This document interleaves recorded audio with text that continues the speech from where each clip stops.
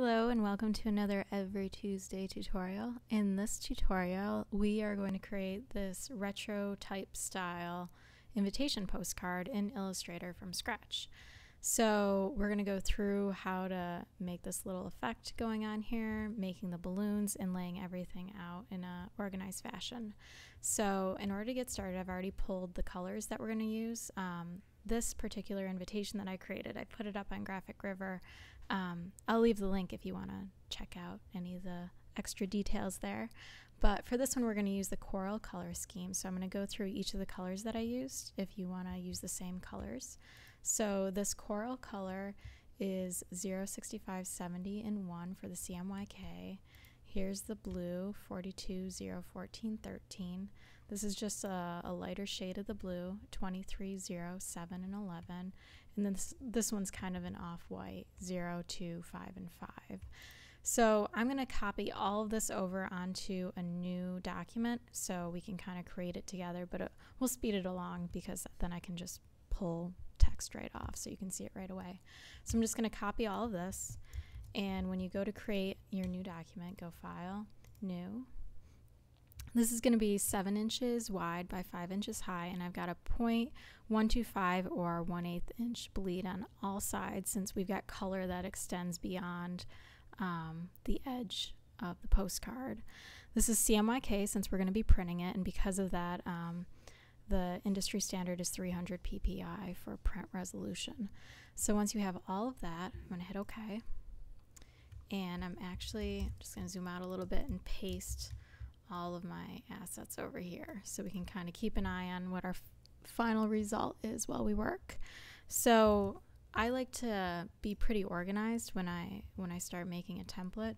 So in my layers palette over here, right now you can see I've got everything on layer 1, but we're just going to leave that there for now. We'll delete it later because that's our guide. So this first layer is going to be our background layer, so I'm just going to label it background. And I'm going to grab my rectangle tool by hitting M on my keyboard, and I'm just going to draw it out. This red line is your bleed line. Okay, and you can see over here right now it's got a fill of white and a stroke of black, and we don't want to stroke it all. So if I just click on the stroke and I hit this little none, it goes away. And then I can click on the fill. So now while I'm selected on the fill, I can hit I on my keyboard and just click on this coral color and it fills the whole thing.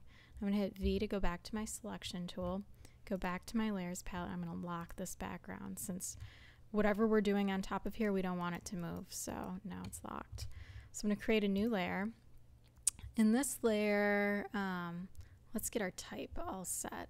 So this font, I'm using all free fonts on here, and I'll leave it in the description for the video where you can pick up all these free fonts. So this particular font is called Cubano.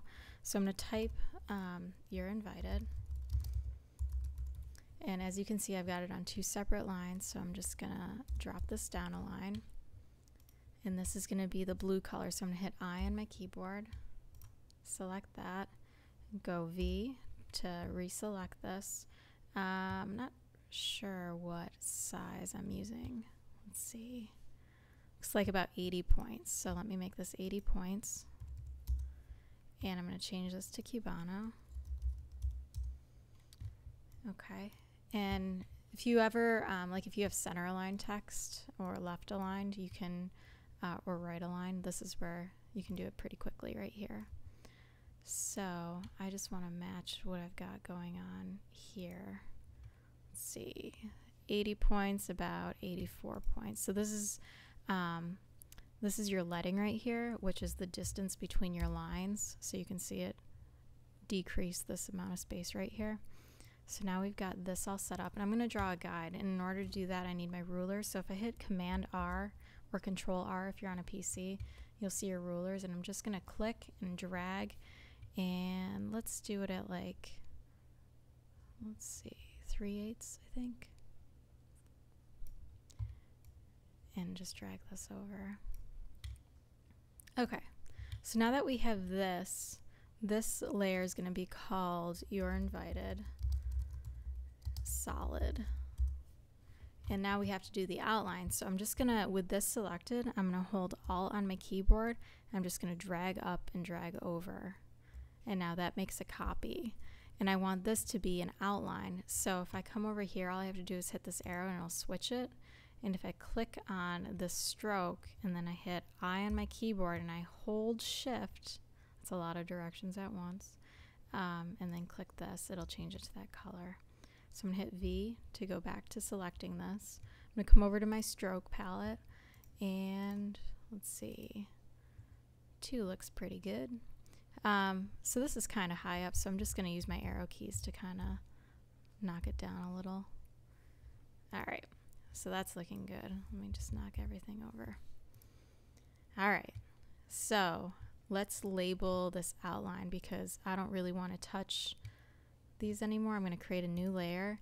In order, so this right now is on this Your Invited Solid layer, and the way that I know it is once it's selected, you can see this little green box right here that tells me which layer it's on. And since I don't want it on this layer anymore and I want it on this layer, all I have to do is click on this little box and drag it up and then release, and now it's on that layer. So if I turn off this layer, it turns off what I just did. So I'm going to label this Your Invited Outline.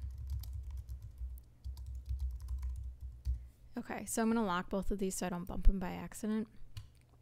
And now let's do the text. I'm just going to copy this text over for the sake of time, but we're going to put it on its own layer, and we're just going to call this type. Okay, so I'm just going to drag this over. I'm going to hold Alt on my keyboard and drag over, but when you go to type it out, let me bring it to the front. See, it's on this layer right now, and I need to bring it up here. So this is Novecento Sans Wide, medium, 13.5 points.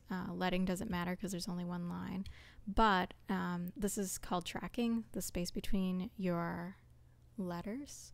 And when you have space between a lot of letters and they're all consistent, that's called tracking. If you're tweaking the space between individual letters, then that's called kerning. So anyway, so the tracking for this is 100, and I'm going to bring over this rule line. I'm going to hold Alt and drag over, and of course I'm going to have to bring it up again. Actually, I'm going to make a layer called dividers, and I'm going to drag this into the dividers, and this is that blue color, the darker blue color, and it's 2 points, and it's got a rounded cap and a rounded corner.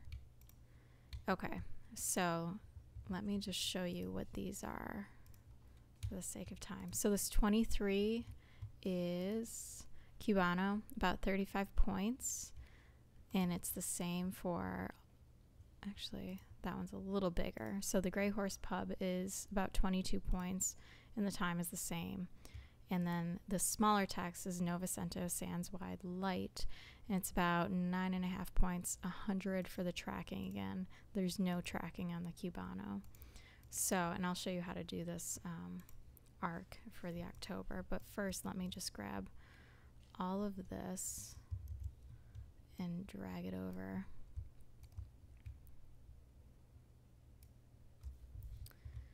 Okay, so I need to separate all these. So all these are types, so I just dragged everything into the type, but these are dividers, so I'm just going to drag my little box down into the dividers. So dividers are good now, so I can lock my dividers. I'm actually going to bring them right here. Okay, and this final type is set in, I think, yeah, it's the light blue. So all this secondary type is light blue. And this is Novecento Sans Wide Medium, about 9.5 points with 100 for the tracking. And bring this over and put it into my type. Okay, so to do this October arc, so we're at about 13.5 points with 100 points for tracking. So if I type out October and copy the same setting for type, 13.5. Okay, so we want it to just be an arc right here. So if you come up here to this warp, this make envelope, and then select arc, and I'm going to set it to 20%, and then I hit OK, and drag it down. You can see it matches up. So that's an easy way to do a quick little arc. All right, so lastly we have our balloons. So let's do the balloons right above the dividers layer. So in order to do the balloons, I just grabbed my ellipse tool and I just dragged it out. I made a no fill on this in the stroke. I hit I on my keyboard and then I hold shift, and this I think is going to be 2 points. And then I just take the same one, I hold Alt and then I hold shift on my keyboard, and then I just squish it.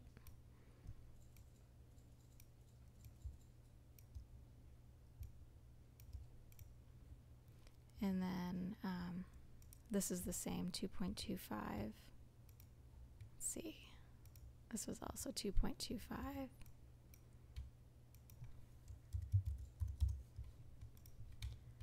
And just bring this over. Gonna make sure it's on my balloon layer, which I need to label balloons. Make sure this is in my balloons layer. All right, cool. So we're gonna just do the same exact thing. And these numbers,